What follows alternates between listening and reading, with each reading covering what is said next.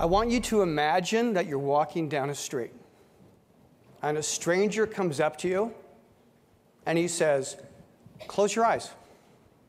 I'm going to put something in your mouth. You're laughing, but you did that this morning. And you'll do that when you go to the grocery store tomorrow or the next day. Because we have a totally opaque food system. We are buying food of unknown origin from people that we will never meet. It's an opaque food system that we can't really fix if we don't even know how to have the conversation. We don't even know how to ask the questions of the people that are producing our food.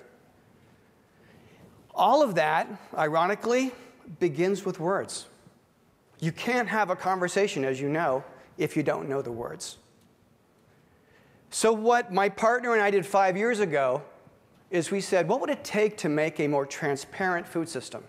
How could we make consumers more informed and producers more capable of sharing all the amazing things they're doing with consumers so we could actually have a system that's more equitable and we could actually fix our crappy food system?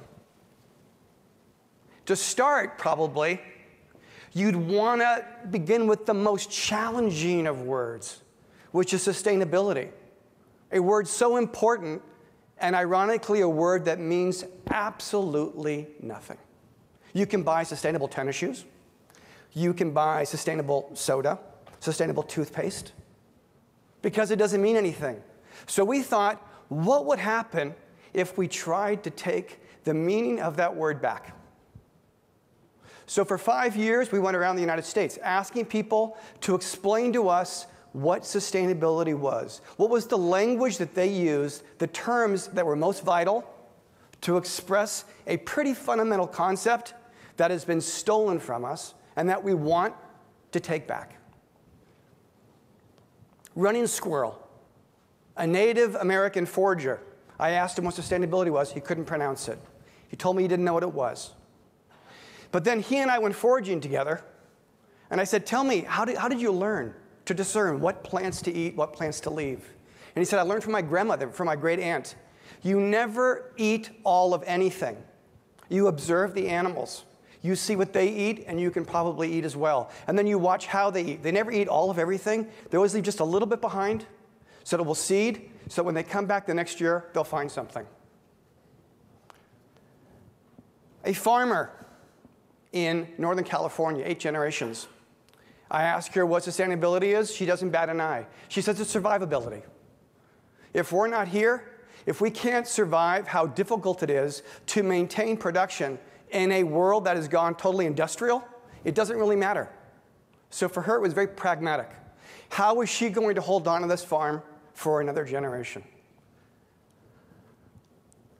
Olympia, Washington. Low-income communities with no access to good food. They could bemoan their existence. They could complain that it's just the way that it is. Whereas they've done here with a group called Grub, you could build 250 gardens in people's backyards so they could actually have more food security in their community. Will Allen in Milwaukee, Wisconsin, had a crazy idea. Low-income communities, if they could actually grow their own protein, would be more secure. And even more crazy, they could raise fish in buildings, in boxes. I wanted to find a way to capture that visually. I'm a filmmaker.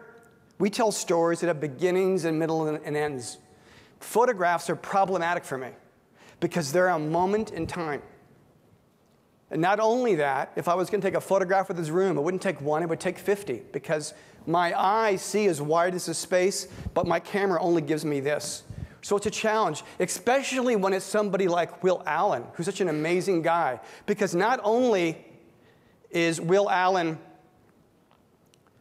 growing fish inside of warehouses, but he's also taking that water that runs out of those tanks in those boxes that you see on the right, and he's raising produce. And he's also growing worms as he composts all of the food scraps from his community. It's a system that's so amazing that actually next week in Milwaukee, there'll be 5,000 people from all over the country that are gathering there, that are acolytes of this system, who aren't waiting for the USDA or the FDA to fix their food system. They're not looking for a handout. They just want the tools and the information. But how can I tell Will's story? I can't do it with a single picture. It's a problem. So what I did was, I thought about what you do as a filmmaker, how you try to think of the totality of a story from the beginning to the middle to the end. And so I took not one, but many pictures.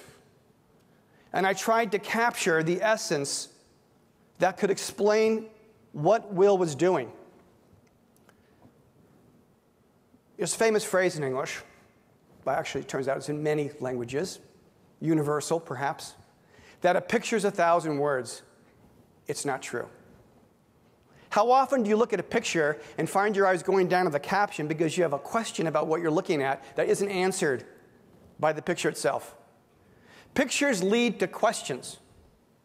But how do we resolve that problem that we create when we present somebody with an image, especially something as complex as this? I thought to get people to explain their own experiences in their own words.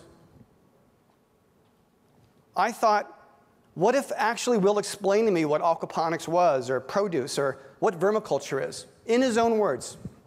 And what if I could actually help you to understand the action that's happening in the picture, the beginning and the middle and the end that we lose in traditional photography? What if I could, of course, give you their names, and also maybe give you a sense of where this is happening? And of course, let's not forget the fish. Lastly, what is the definition? What is the principle that defines what Will does? What is he trying to tell us? Well, as Will will tell you if he was here, it's nothing short of than a good food revolution. He is trying to change the way people in low-income communities get access to food. So, of course, he would actually write that and give you his definition at the bottom of a picture. And then lastly, to give you context, to wrap it up with a bow, I might tell you a little bit about the story of Will Allen. What you're looking at, ironically, is how any newspaper presents information. Has a headline, has a teaser text, has body copy, might give you the date line of where it's happening. This is how we know how to process information. But it's done graphically. We continued our journey around the United States, looking at all kinds of theories and principles that could give you a window into the principles and practices of sustainability. It was a journey that was a long one. Each of these images, as you've seen here, is a photo collage. The actual size could be 12 feet by 6 feet tall. It could take a month to do a single one, because every single image is an image that's actually in their own words. And as any of you know, working with people, it's very, very hard to actually get people compressed down when they have something so important to say. But the end of that journey was an amazing one. We didn't know when we started. We were fairly naive. But we realized about 2 or 3 years in that we were building a crowdsourced, peer-reviewed taxonomy of all of the key terms and principles you would need if you wanted to talk about sustainability in food and farming.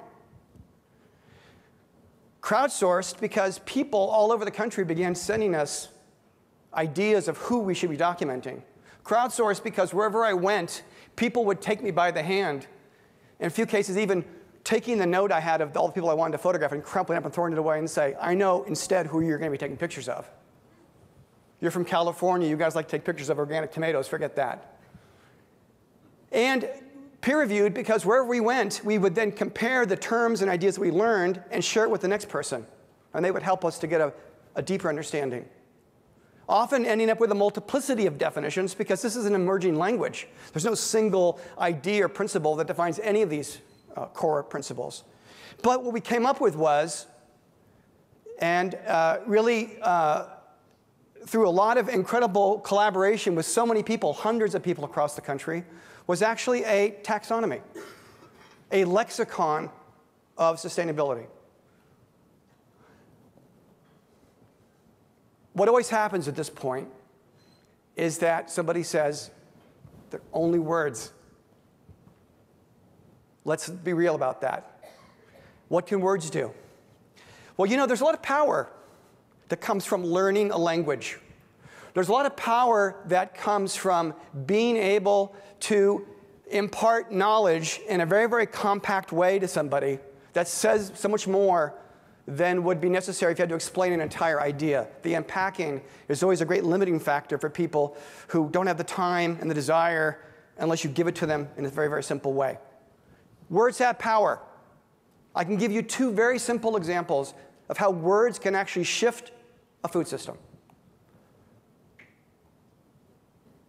Monsanto, the company that cannot be named,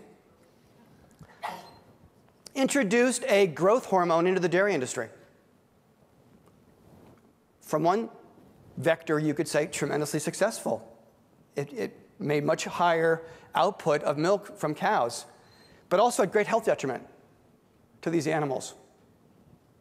And one dairyman decided to put on a carton of milk, no RBST in my milk. He got sued by Monsanto. Not for what was in his milk, but for what wasn't in the milk. Because this dairyman thought, you know what? People might want to know what's in their food. They might want to know that they're actually drinking a milk that was generated by hormones. Monsanto lost that case, actually eventually ended up selling that part of their business. And what's amazing about it was consumers learned what RBST was and said, you know what, I probably don't want that. And they shifted the way an industry functioned. I remember the first time I heard about the term cage-free, I had no idea what it meant, but it sounded like a good concept. I mean, a chicken that wasn't in a cage making an egg, I had no idea if it would taste better, but it sounded good. Turns out I wasn't alone. Across the country, people said, oh, chickens are in cages? Well, wow, I probably don't want to buy something that came from a chicken in a cage. I want that egg from a chicken not in a cage. And they shifted an entire industry. And what's amazing is we can prove time and time again that when confronted by a totally opaque food system, when consumers are given the tools, when they are allowed to shop according to their values, the system changes. We just saw this film, True Cost Accounting. Super wonky term, and yet across the country, you will begin to see this term appear in 2015 because more and more people are realizing that there is a very real cost to cheap food. And when people ask me for an explanation of that, I always give them one explanation. I always say, external costs are the things that you aren't paying for. It's why food is artificially cheap. And Alexander Hamilton created the country's first industrial park, actually just across the river here, on the Passaic River in New Jersey.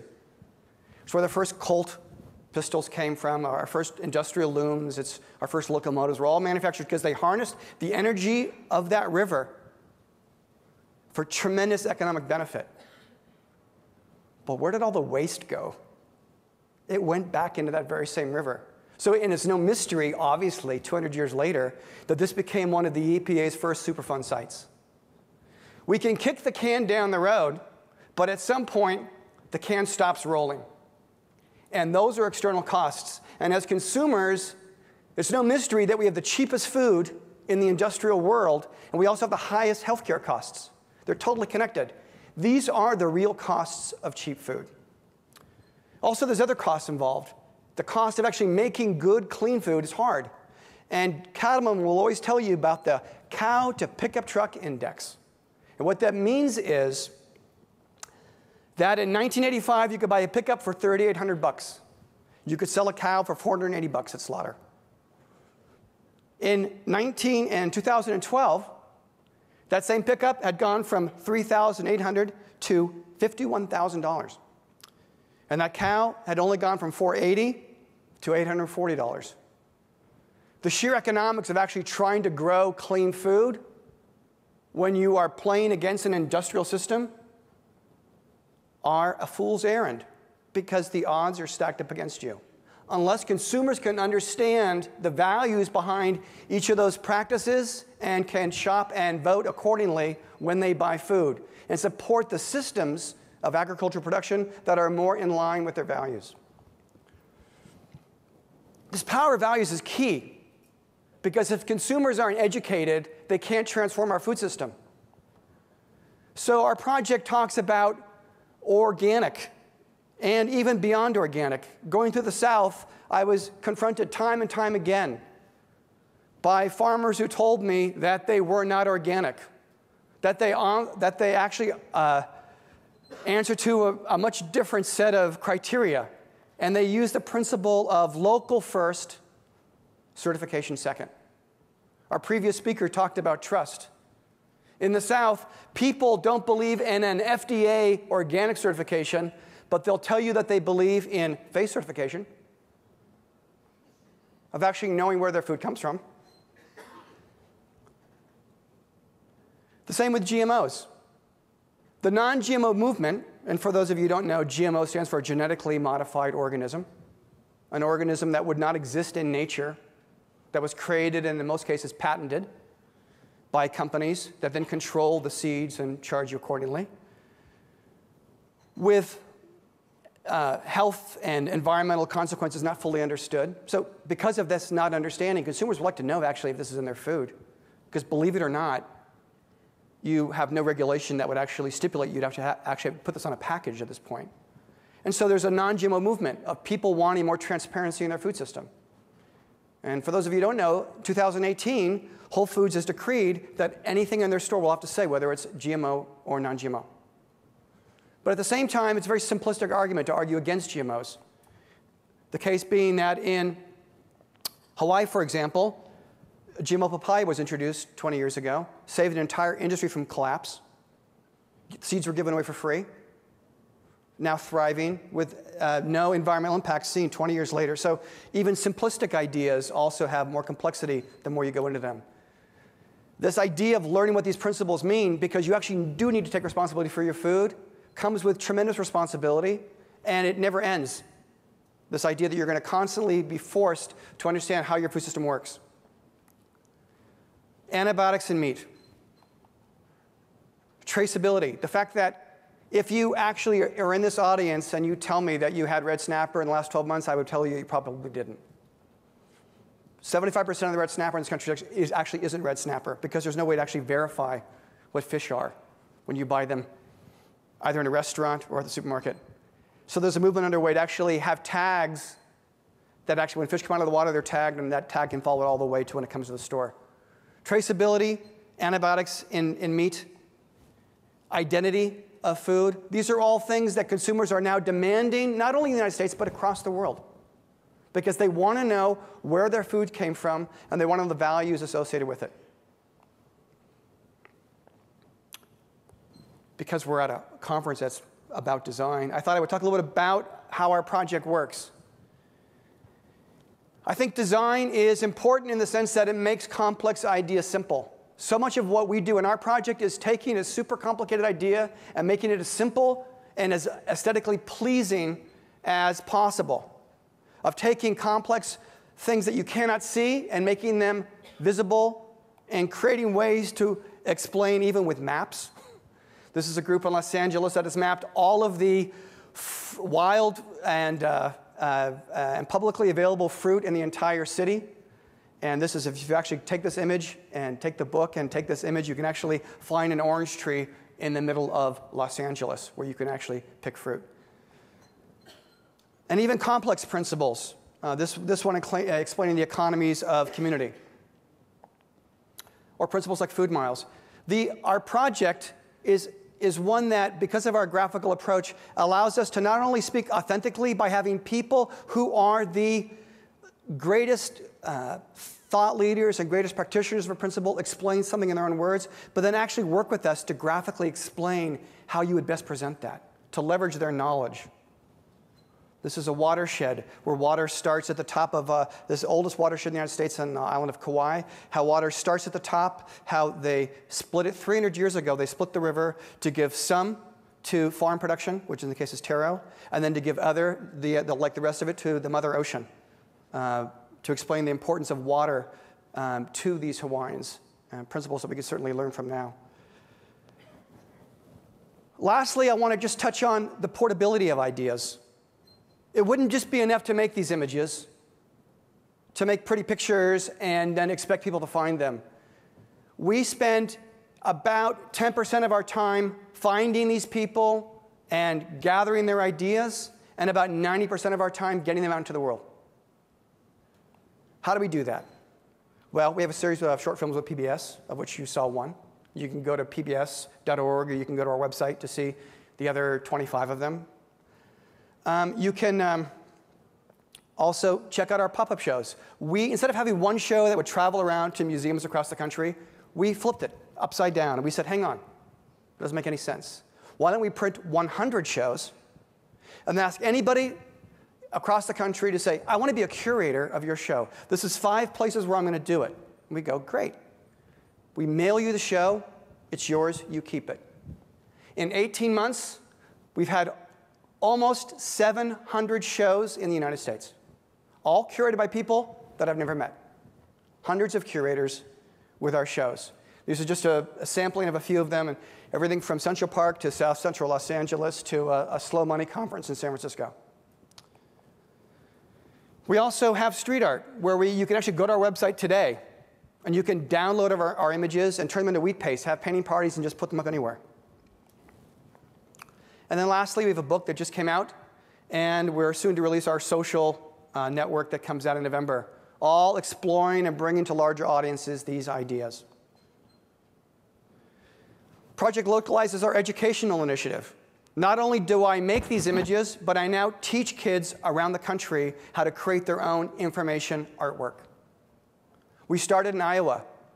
We took 75 kids around the state in the heart of industrial agriculture to show them what alternatives to that system would look like. And then we showed them how to make information artworks like I have showed you today. And actually how to take pictures and become journalists, and actually to map all these amazing ideas from these food practitioners.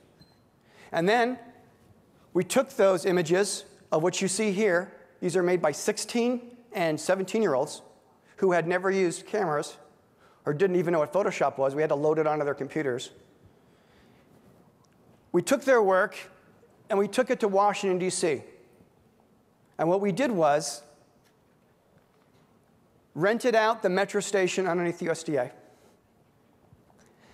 and turned it into a gallery,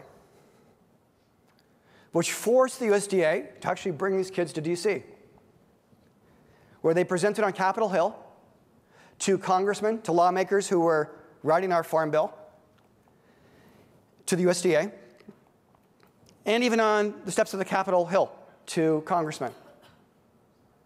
We gave these kids the power to actually learn a graphical process that could activate them, that could then turn them into activists in their communities, and they're now teaching the next generation of kids. We're now doing this in high schools across the country. So I would just leave you with this. Your words can actually change the world, and all we ask you to do is to use those words wisely and to think of yourself as disseminators of important ideas, because communication of vital ideas is what shifts the food system, but also shifts the way that we look at each other and our society. Thank you very much.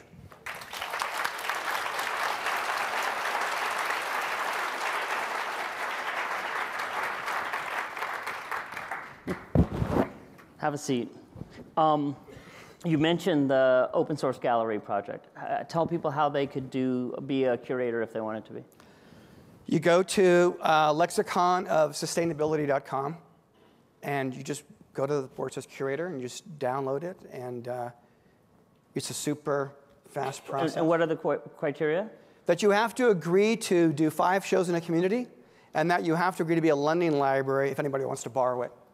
And it's not so bad. I have to say, and if you go there, you'll see hundreds of curators and too many shows to list, so we only have I think 500 like up there. But to me, it was a tremendous proof that all people want are the tools. They're not waiting around for anybody to fix things for them. They just want the tools, and they're going to go out and do it themselves. Yeah. Well, and speaking of the tools, you mentioned traceability, and it was right here. I looked it up because I remembered it.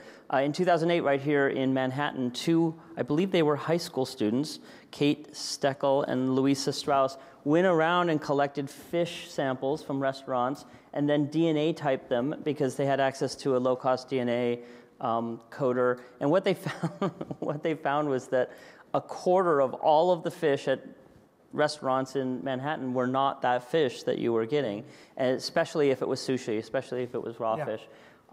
Do we have to, is this where we're at? Like we have to do this now? Well, unfortunately we do, because there is no accountability with how our food system works.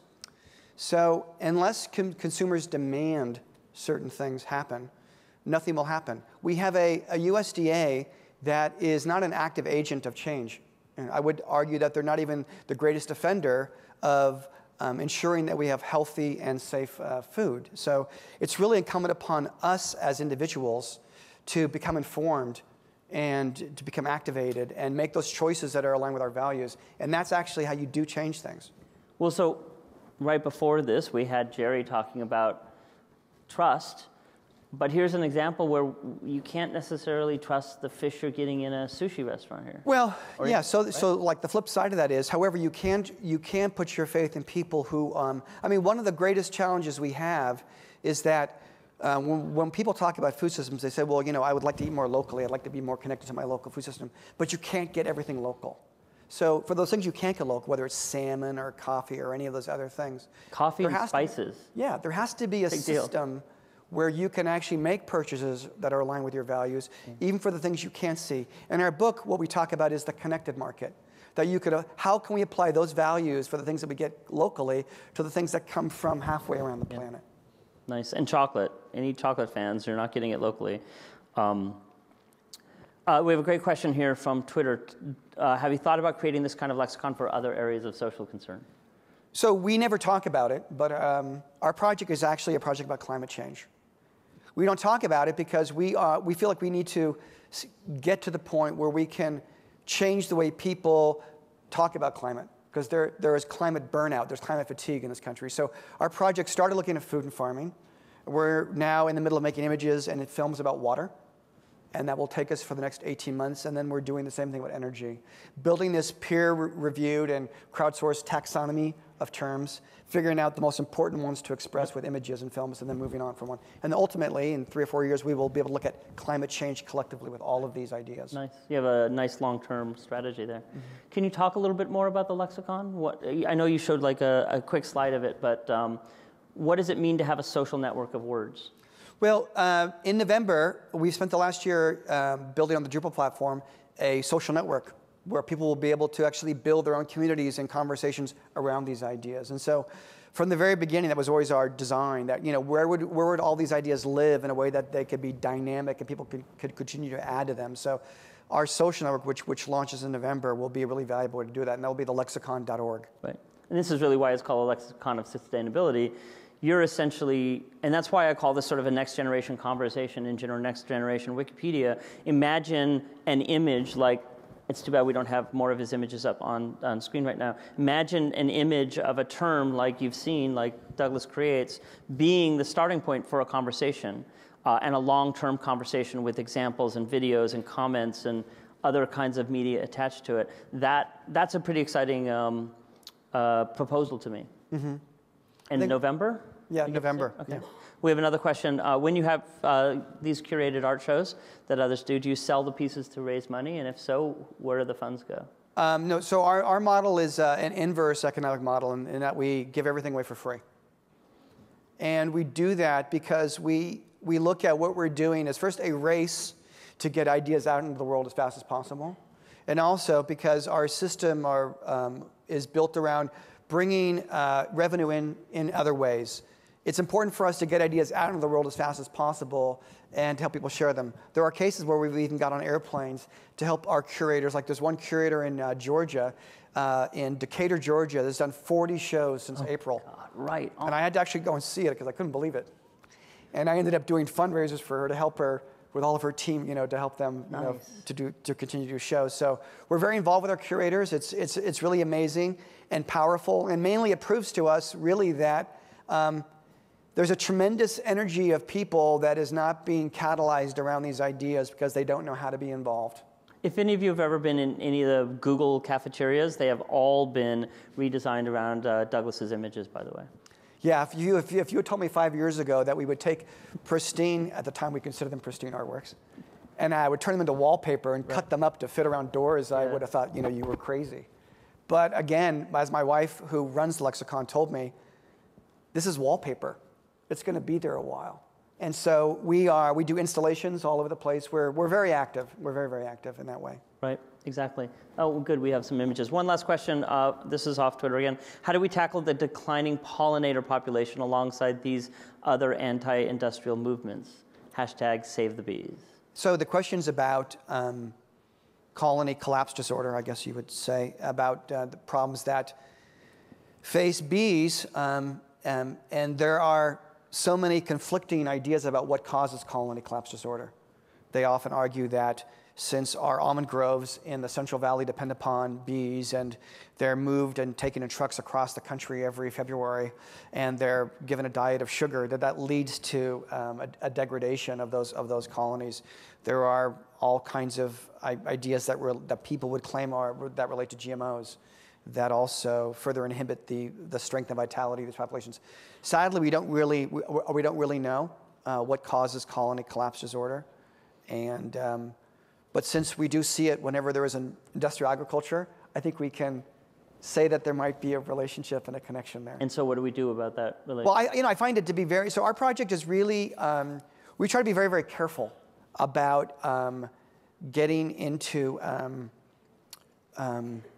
pendulum swings.